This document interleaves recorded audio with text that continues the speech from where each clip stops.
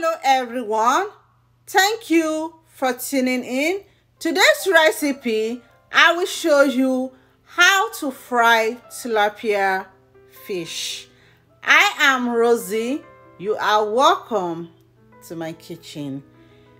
Here I have some tilapia fish which I'm going to be using.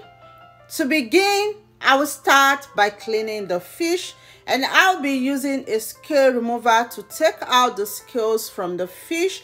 You can also use a knife to do this as well. Any fish that contains scales, the scales needs to be removed before the fish can be prepared. So I'll flip it to the other side and clean that side as well.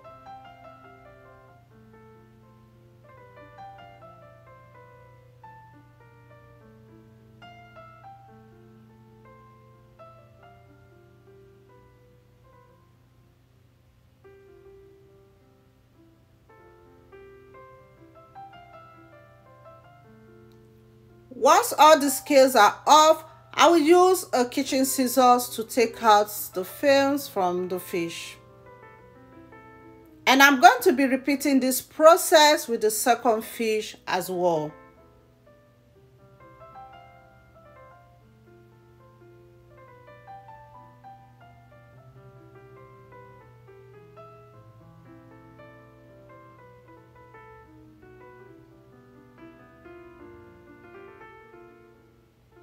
And I'll take out the tail.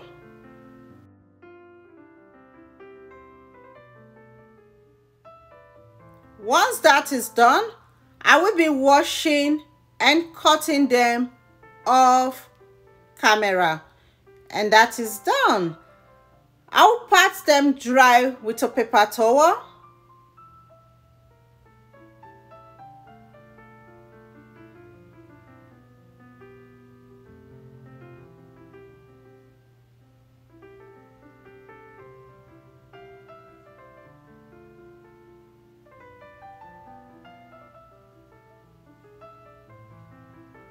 And to season the fish, I will use salt, dried pepper, all-purpose seasoning. And to cut the fish, I'll be using flour, cornstarch. You can use olive flour if you don't have cornstarch. And you will need oil to fry the fish. So the fish, I'll add salt, dried pepper, all-purpose seasoning. You can also use any seasoning of your choice to season the fish. Fish has its own natural taste. It doesn't need a lot of seasonings to make it to taste good.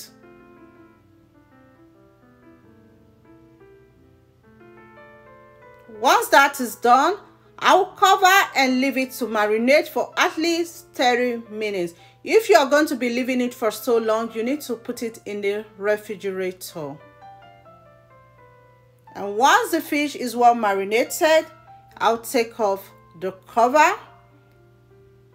In a pan, I will add some oil and start heating up the oil. And I'm going to be using a strainer, and I will line the strainer with a paper towel to collect the fish once the fish is out of the oil. In a bowl, I will add in flour, cornstarch, and the cornstarch is going to make the fish to be very crispy. You can also use olive flour if you don't have cornstarch. And I'll mix everything together until it is well combined. Next, I'll be coating the fish. This fish is going to come out very crispy outside and it's going to be moist inside. It's going to be very, very delicious.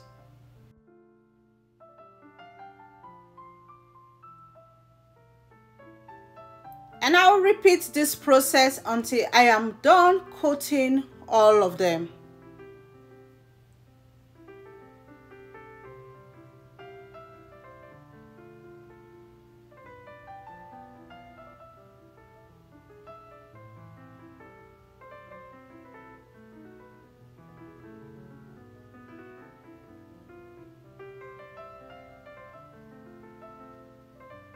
Once I have enough that can fit in the pan, I'll go ahead to start frying the fish.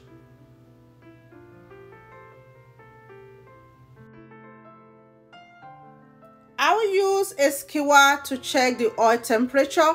Once you see bubbles around the skewer, that means the oil is hot. And to flavor the oil, I'll add some garlic and onions, and this is going to take this fried fish to another level of deliciousness. You can also add some fresh herbs like rosemary if you have as well. And I am frying this fish on a high heat. So I will flip it from time to time so they can fry evenly.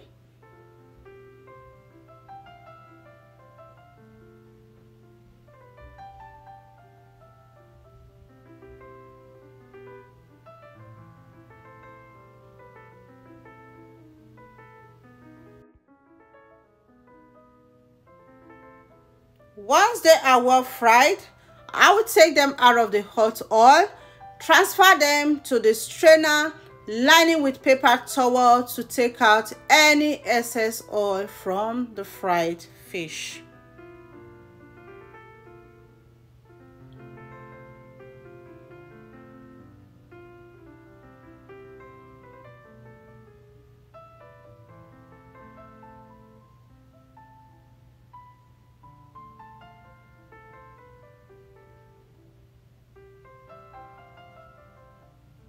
And I'll add in the next batch, and I'm also going to be frying them on a high heat until they are ready.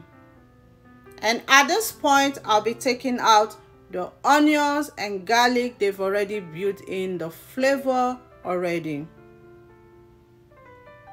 And once this batch are ready, I will take them out of the hot oil and transfer them to the strainer, lining with a paper towel as well. Fried fish can be enjoyed with any dish. They are very, very delicious, and you can also have them any time of the day. The fried fish is ready, very crispy outside and super moist inside. Thank you all so much for watching. Remain blessed. I will see you in my next video.